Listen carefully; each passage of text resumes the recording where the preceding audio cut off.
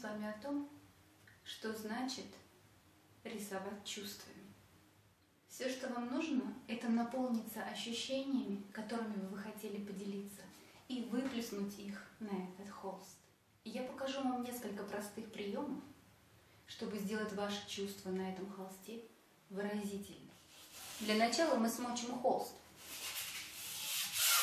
Смачиваем его разбавителем. Затем мы берем флейс, на котором у нас уже нанесена краска, и создаем здесь ритм наших чувств и линий, как в танце, в плавных движениях или четких и динамичных. Наша рука будет вместе с кистью двигаться согласно нашим чувствам и ощущениям.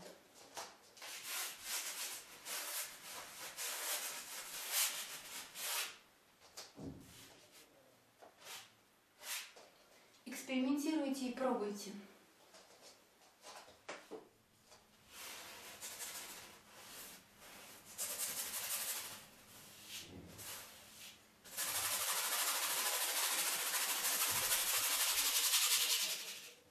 Самое главное – это получать удовольствие от процесса.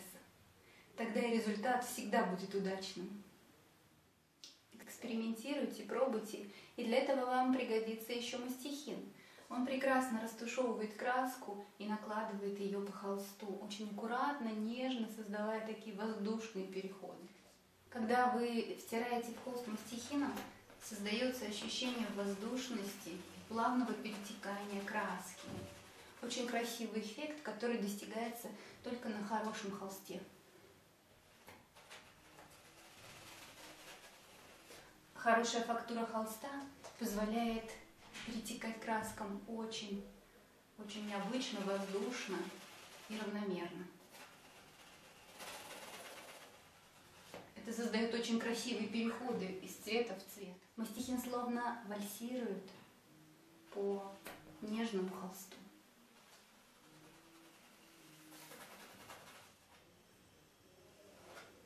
Кое-где можно проложить мастихином густые мазки.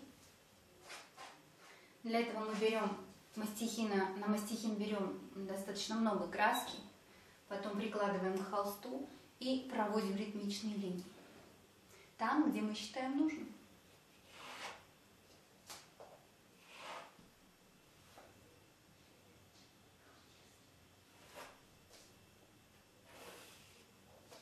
Ни одна кисточка не способна создать такие красивые моменты, которые может создать мастихин.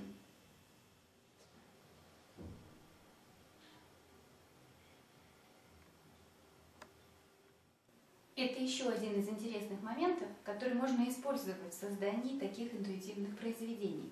Мы берем очень жидко краску, набирая кисточкой разбавитель и краску, и прикладываем к холсту, и тогда создаются вот такие красивые потеки.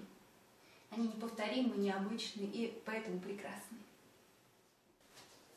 А там, где они нам не нужны, можно воспользоваться тряпочкой и вытереть.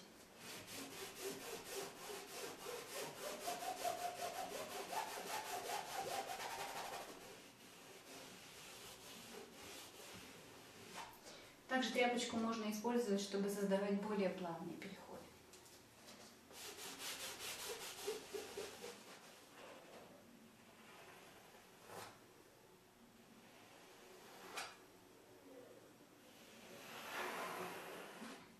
Можно густо класть краску, можно потом убирать ее мастихином. И под этой краской будет просвечиваться предыдущие цвета на холсте, и это создает очень красивый эффект.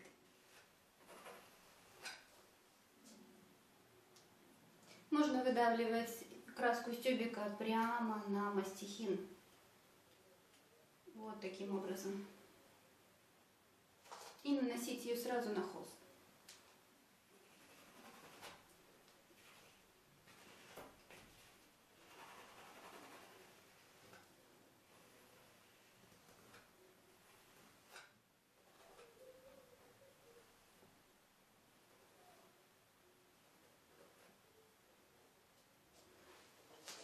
Даже если случайно вы зацепили мастихином какую-то другую краску, ничего страшного.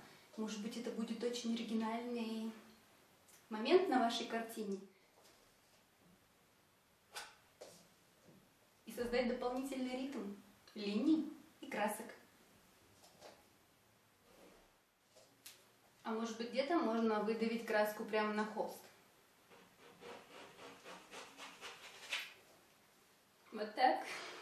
Когда вы работаете мастихином, и если вы использовали краску одного цвета, вытирайте мастихин, чтобы взять другую. Противоположные не будут смешиваться, они будут оставаться чистыми. Там, где вам это нужно.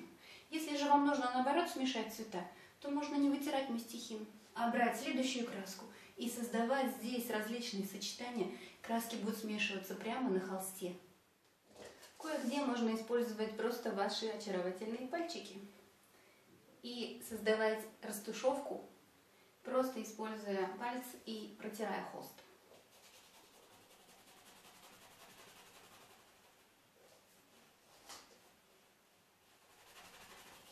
Можно даже брать краску на пальцы, вот так, и втирать ее сюда в холст.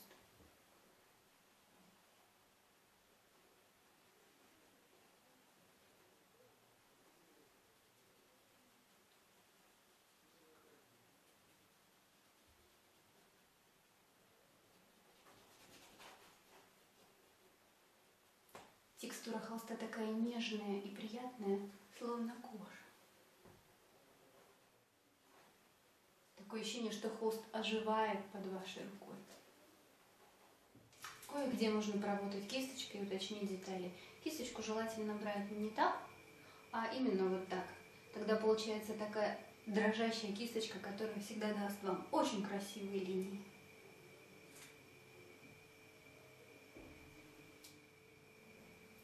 Линия получается живая, и поэтому смотрится выразительно.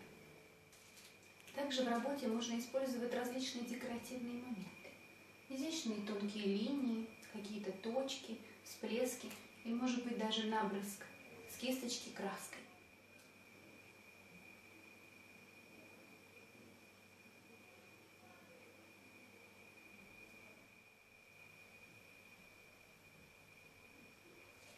Если вы будете прикладывать мастихин не плашмя, а боком, и на нем будет достаточно много краски, то получится очень ровные и в то же время такие необычные линии.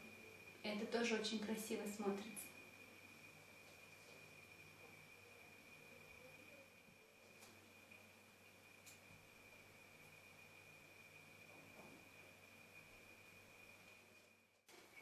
С этой работой можно экспериментировать бесконечно, и от этого она будет становиться все лучше и лучше.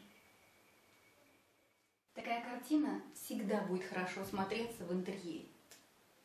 И ваш интерьер всегда будет меняться, потому что ее можно повесить так, а можно повесить вот так, и она тоже будет хорошо смотреться.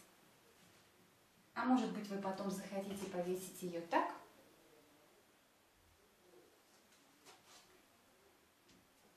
или вот так. Хорошо, как ни крути.